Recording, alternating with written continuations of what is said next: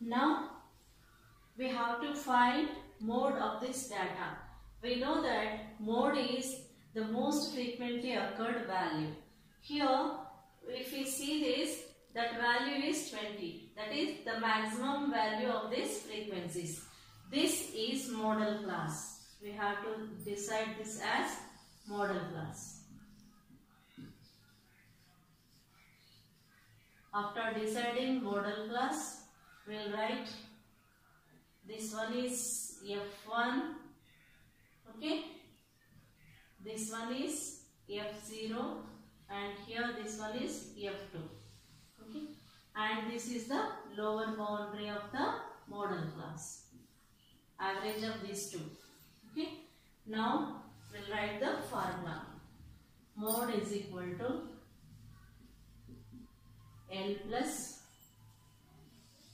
F1 minus F2 by 2F1 minus F2 minus F0 into H. F1 minus F0. Okay.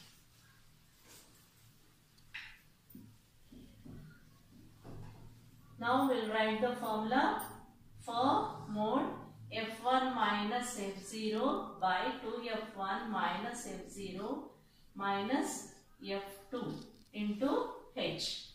Okay. Now let us write L is equals to, see here this 120, average of these two will give you 125. So we have to write L as 125. Let us write here L is equal to 125 and F0 is equal to 30, F1 is equal to 20, F2 is equal to 14, and class in, size of the class is 20. So we have got all the values. We will substitute in this equation. Formula.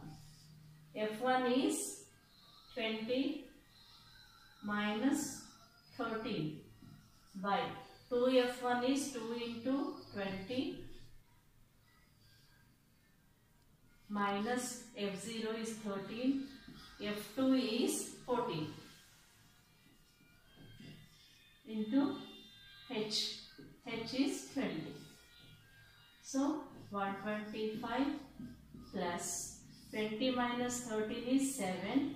This one is 40 minus 27 into 20. This is 125 plus 7 by 40 minus 27. That is 30 into 20. Okay. So 125 plus 140 by 30. We will divide this 140 by 30 and add to this. Okay. 140, 30. This is approximately, I think, 8, 9, 9 3s are 27, 117.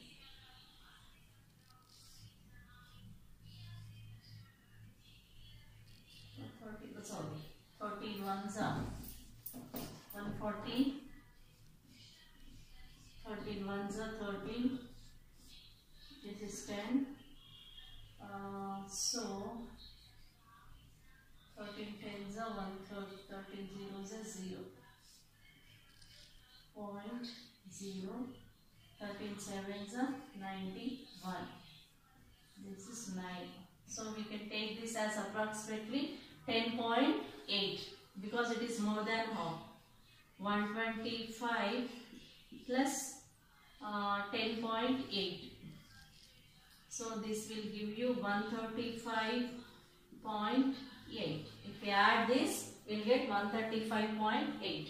Now if we observe this, median is 137, mean is 138.2 and mode is 135.8.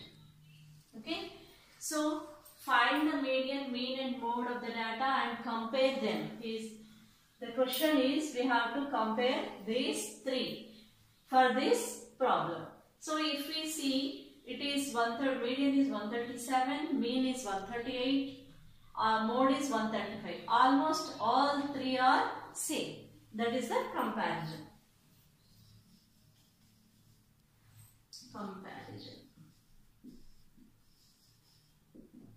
Almost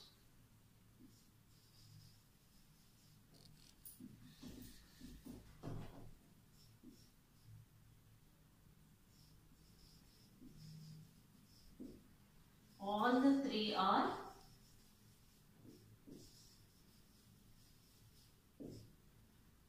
same. There is a slight difference in points, so we can say that all the three are same.